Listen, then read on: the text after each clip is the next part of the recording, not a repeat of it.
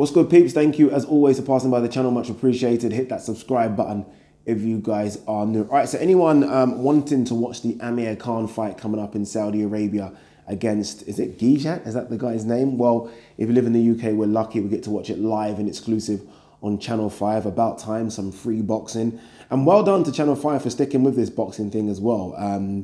It'd be good if the other terrestrial TVs could show a bit of free boxing. I know ITV4 show a bit of the PBC stuff, which is good, but the rest are just not interested, are they, to be honest? So well done to Channel 5 for sticking with this boxing thing. I read somewhere, and I don't think it's been confirmed yet, but I read somewhere that Povetkin will be making his comeback on this card. I haven't heard about his opponent, but obviously Povetkin hasn't been in the ring since the Anthony Joshua loss in September. There were rumours about him maybe fighting Usyk, and then we heard about Michael Hunter.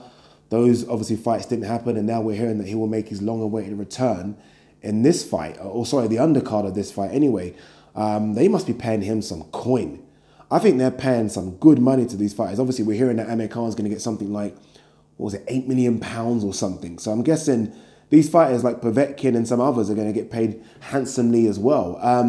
The strange matchup that I heard, or I just read, sorry, was that Hughie Fury will take on the Nigerian nightmare, Samuel Peters. That's what I just read. I had to do a fucking double take when I read that. Hughie Fury will take on Samuel Peters. Samuel Peters has decided to return to the ring. I think he's had a couple of gimme fights against pretty much nobodies. He won his last fight against a guy, I think it was 2-22 or 2 and something. And now he's fighting Hughie Fury.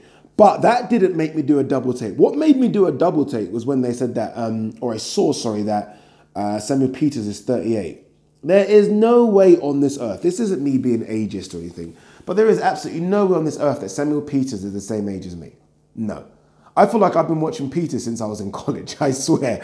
Unless he was fighting when he was 16 and 17, which I didn't think he was. So, interesting matchup. Hughie Fury obviously recently fought against that Canadian bouncer. So I guess it's a quick turnaround for him, but I don't know what this fight does for Hughie Fury. Again, they must be paying some decent money. The fight's on Channel 5. So maybe as part of the agreement for it to be on Channel 5, Hughie Fury had to be on the card as well. But really, what's this? What's this? You talk about being world level and wanting to fight world level guys, and then you take on a guy that hasn't been anywhere near his best for what? 10 years, right? 10 years. I mean, the last good Samuel Peters fight was against Vladimir Klitschko. He's had a couple of fights against notable names since then. Obviously, he fought, I think, Pulev in 2016, but lost that one.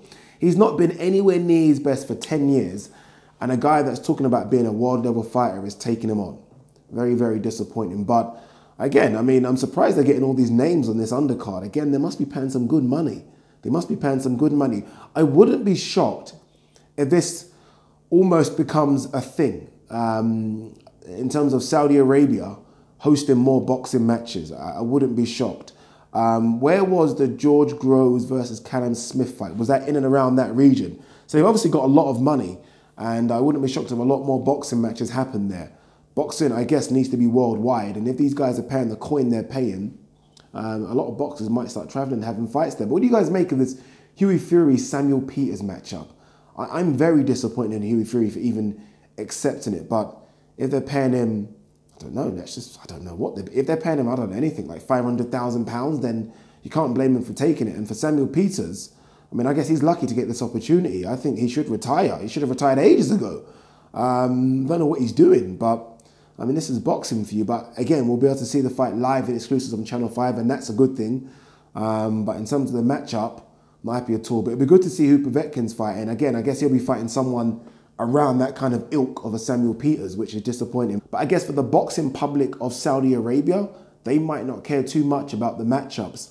I actually sat down with Nisa Sowland a couple of weeks ago in London, and his matchmaker, Tom Dallas. And they were actually talking about some of the fights on the undercard of George Groves, Callum Smith. Some of the fights that they thought were pretty much crap, almost barroom brawls.